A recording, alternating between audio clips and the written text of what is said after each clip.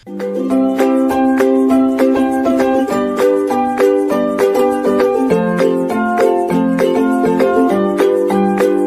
basi, tunakukumbusha tu kwamba iwapo ungependa kusikiliza baadhi tu ya kazi za meza ya busara na mahojiano na wadau mbalimbali, basi nenda kwenye channel ya YouTube, alafu una subscribe kwenye YouTube channel yangu, alafu unaweza ukapata baadhi tu ya kazi hizi.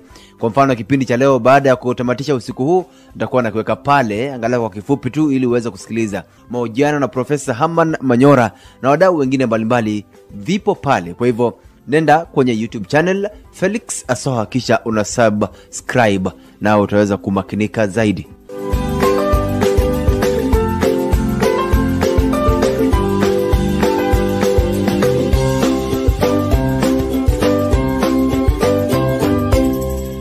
Na Wakenya basi wamenyimwa fursa ya kupata haki msingi za kibinadamu tangu serikali ianze kutekeleza marufuku ya kutotoka nje kudhibiti maambukizi zaidi ya virusi hatari vya corona.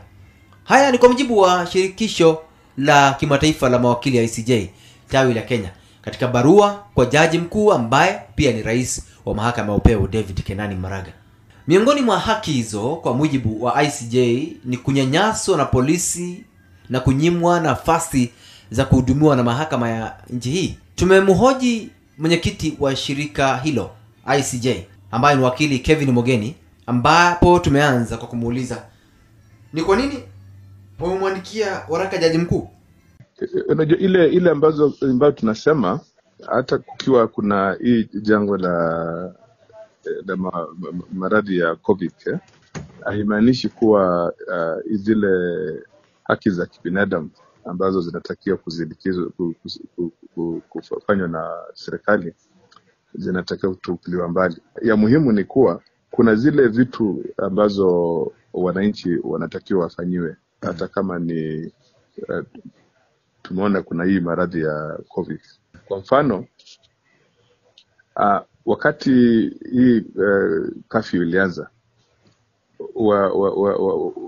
waajiri wa watu hawakueleza kuwa ofisi zifungwe saa fulani, magari yawe yako katika tayari kusafirisha watu mpaka majumbani mwao na hizo vitu. So ile siku ya kwanza, siku ya pili ni zile requirements zilikuwa zimewekwa vizuri, but kugeuka na kuwapiga wananchi ni kukiuka hizo haki za kibinadamu. Sababu kitu ya kwanza, corporal punishment iko outlawed, iko kwa sheria yetu haijakubaliwa.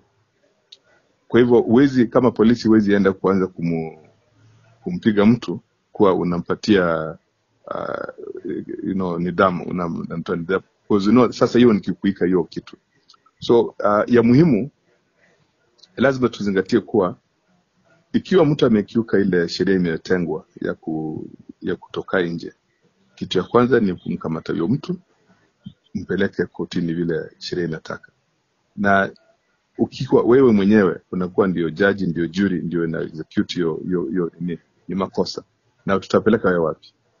Unaona? So hiyo ndio kitu ya kwanza ambayo tulikuwa tunazingatia. Na wakati hiyo inafanyika, mahakama imefungwa, sasa wewe utaenda kucomplain wapi kuwa kuna kitu ambayo inafanywa na huyu afisa wa polisi ambao anatakiwa kuzingatia vitu fulani ambazo zimetengwa kufanya vizuri.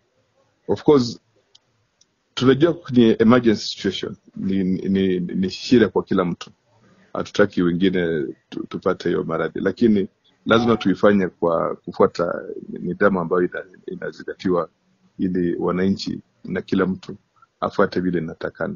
Na hiyo kanuni ikiwekwa lazima iwekwe vizuri, kila mtu afuati. Na kitu kingine ambayo watu wamesahau kuwa ukienda kwa hizi mitaa za kifahari, Karen, Lavington, Westlands, social distance watu wataweka, sababu unajua wao already wana keep social distance kwa maisha yao kawaida, sababu wanajifungia, kuna gates zimewekwa pale, kuna nyumba zimewekwa fence, 1 acre, half acre. Lakini ukienda kwa hizi vitongoji duni ambao wanasema Kibera, Mkuru kwa Kaya, Mkuru kwa Ruben, wewe mwenyewe unakaa kwa room moja, mko na jamii watu 7 kwa room moja, lazima tuzingatie vitu kama hizo. So kuna vitu mingi ambazo sheria ikiwekwa lazima tujue ni nani ambaye atakuwa anafaidika na hiyo, na itafanya namna gani hiyo kila mtu afaidike. So kuna hizo vitu ambazo tumesema lazima wafuate kanuni mzuri ili kila mtu aweze kufaidika. Lakini bwana Mogeni, idara ya mahakama kwa sasa inasikiliza kesi nje ya mahakama kuepuka mikusanyiko mahakamani. Mbona mnatuhumu kwamba Wakenya wamenyimwa haki? Yes, sababu wakati zilianza, kitu ya kwanza Judge Maraga alisema ni kuwa watafunga mahakama, kila mtu atakaa mbali. Of course kesi zote hawakuzingatia ni gani itakuwa mahakamani, ni gani iko serious, ni gani ndio iwezi kuwa mahakamani. Polisi waweke watu huko kwa police station wapatie bail, na hawajasema kama hawapatiwi bail watapelekwa wapi. Kama mtu hawezi kupata hiyo pesa ya kuwekwa bail ataenda wapi? So kuna hiyo confusion ilikuwepo. Sasa kitu ya pili, kuna zile kesi za kawaida. Landlord anataka kutupa kutoka kwa jumba, ama kuna vitu kama hizo ambazo zile vitu kawaida ambazo zinafanyika. Ukitaka kulalamika kotini utaenda wapi? So baadaye kulikuja na hii inaitwa electronic requirement ya kutuma makaratasi kotini kwa jinsi ya electronic. So kidogo kidogo tumeanza kutoa hizo changamoto. Kuna njia zinatokea ambazo unaweza tuma ripoti kotini, koti kutumie order, maybe imeandikwa na mkono alafu ikuwa certified, because hakuna mwenye kupiga chapa. Hatujakuwa ile video conferencing ya cases, tujafika hapo, maybe soon tutafika hapo, lakini saa hizi hizo changamoto bado ziko. Uwezi sasa, kama mawakili walifunga ofisi zao wakaenda nyumbani. Ukiwa na shida utafanya nini? Because majaji wenyewe walienda, wanasema wafanye kazi kutoka nyumbani.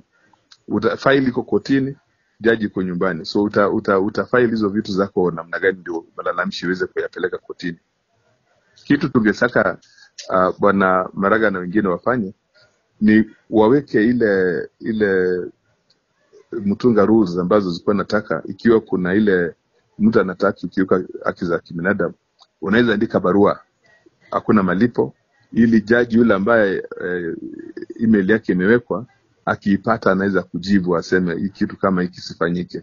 Simplify hizo vitu ndio watu waweze kupata haki likitendeka. Lakini hizo changamoto ziko, watu saizi wamejifungia kwa nyumba. Ndio vile unaona kama sasa mtu akikufa unasikia anaambiwa baada ya siku moja siku mbili azikwe. Na ikiwa kulikuwa na tofauti ambazo ziko kwa hizo familia, itafanywa namna gani? Atazikwa namna gani? Nani atamzika? So hizo changamoto zote haziwezi kufuatiliwa vile inatakana. So hii COVID inaleta hiyo maneno yote. Utajua ni vipi itaweza kutatuliwa, but vile tunaendelea, solutions zinakuwa homegrown. Tunaendelea kushauriana ndio tuweze kupata zile solutions ambazo zinafaa. Kauli zake Kevin.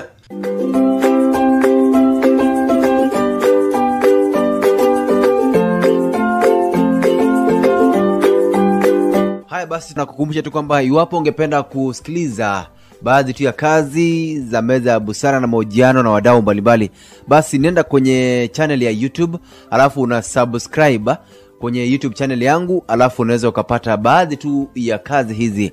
Kwa mfano kipindi cha leo, baada ya kutamatisha usiku huu, nitakuwa nakiweka pale angalau kwa kifupi tu ili uweze kusikiliza mahojiano na Profesa Haman Manyora na wadau wengine mbalimbali, vipo pale. Kwa hivyo nenda kwenye YouTube channel Felix Asoha, kisha una subscribe na utaweza kumakinika zaidi.